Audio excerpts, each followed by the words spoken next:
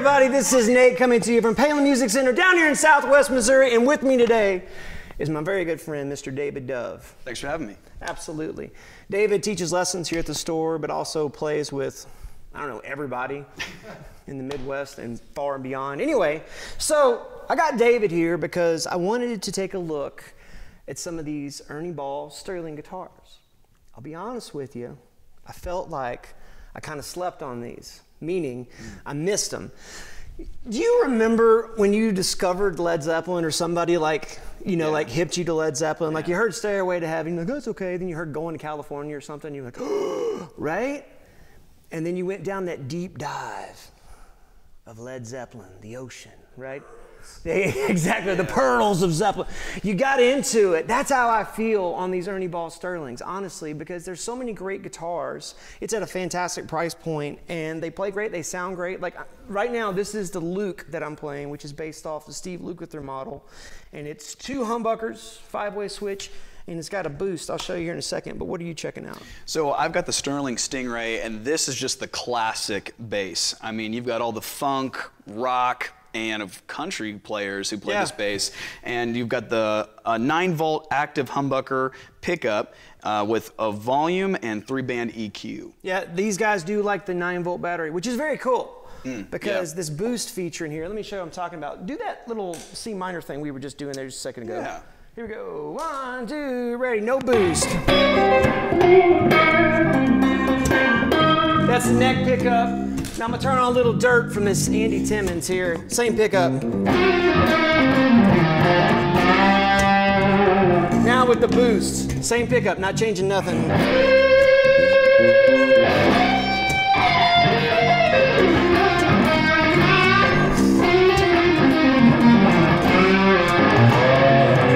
A ton of sustain.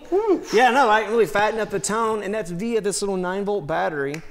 So 9-volt batteries, keep them handy on you, but I love it. This is a cool, so good. Absolutely. Man, and one thing that I love is this roasted maple neck. Both of our guitars. Roasted maple, friends. Roasted maple, and it feels so good. It does, and I wish more guitars did this. It's like having a really good hot dog. You're like, why isn't it always like this? Yeah.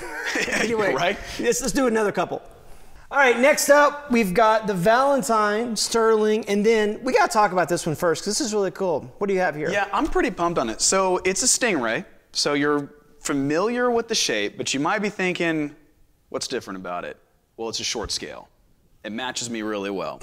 But I love short scales because they retain a very consistent tone even on the higher strings. And it's really comfortable in your hands.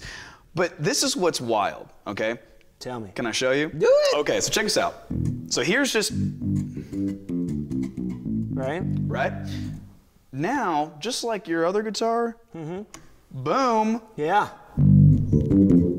So, you know, this happens a lot to bass players. You're playing the show, guitar player is just taking all the notes. Which is right. Which is wrong. And so, you know, you're just holding it down for everybody, supporting the whole group, and it's your time to shine a little bit, and guitar player won't end his solo. You click this in and... That is crazy. So that's got a battery in it. Absolutely not. Check this out. See, this is blowing my mind right here. That is. Because I generally play passive basses, unless I'm playing just a Stingray. This has no battery. And I don't know how they do this magic. Some sort of hoochie faduchy going on. That's all I can, it's gotta be that. Yeah. Now check this out. So you're used to the 3-band active EQ, but like you said, no 9-volt. So what is all this stuff? Right. Well, you got a tone. Okay, good old tone. You know, do what you want with it. Like a P bass, you'd have just a tone. Right. Boom, boom, like, boom. as a for instance. But check this guy out. You can't just say that and not do like a... Oh, okay, fine. Okay, so check. Okay. Right. Here, it's a little more open. Right. Roll it back a little bit. Right. Yeah. And then you just want a really dark coffee. Dark coffee. Dark coffee. Yeah. So then, like, let's say, okay, you like the tone knob, you like what kind of, you know, sauce you can get out of it. But this guy right here, you hear that? Oh yeah, it's detinted. I like that. You hear that? Yes. So this is what's wild. you can actually activate the coils individually with this knob. So all the way back, you've got just the back coil, kind of like a jazz bass, so you're in single coil mode. Hear a little bit more of that bite nasally. In the middle, you've got all of them going. And then the front. That's really cool. I mean, it's absolutely cool. Out of one pickup, and you got all these options on sound, and no battery. No battery. That's a mind blow. We need to look into what they're doing there. That's really cool. All right, so I've got the Valentine, which I've demoed these before. I really dig this guitar. This one's got a boost on it that is significant. Was that 20 dB? 12 dB, which makes more sense mathematically. Anyway, 20 dB would be like an atom bomb. I don't know. Yeah. Hey, let's do a little A minor G, you know, kind of jazzy thing, and then we'll just kind of go through these tones here and see what happens.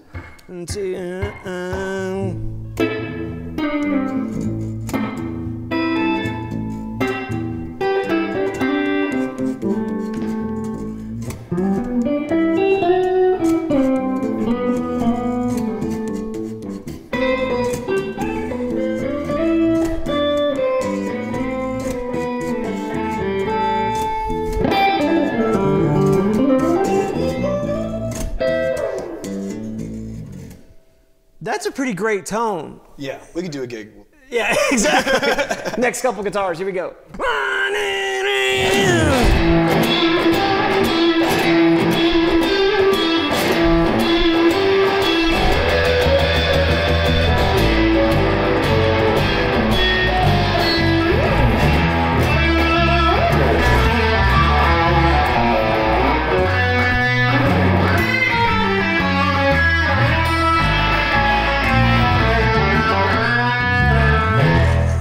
Well, what in the world do we have here? We have an Ernie Ball, kind of does their Stratty thing.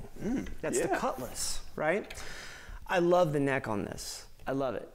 It's not quite 50s, right? Because I like a bigger neck anyway, right?